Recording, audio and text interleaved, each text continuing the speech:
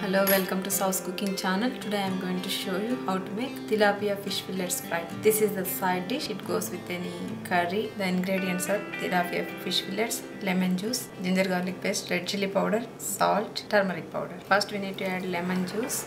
Then we add all ingredients and mix it well until it coats well. We can keep aside for 30 minutes for marination. When the pan is hot, we need to put oil. I am not frying deep frying. I am doing the shallow frying.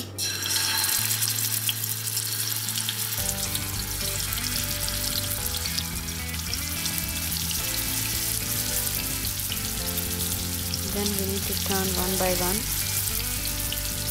We need to cook in medium flame. Cook the other side also until it cooks well. If you want to fry the sides also, you can fry like this.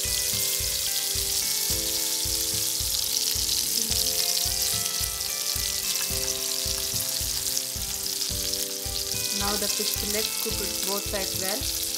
Now it is time to remove. Now the fried fish is ready to serve. If you like my video, please subscribe. Thank you.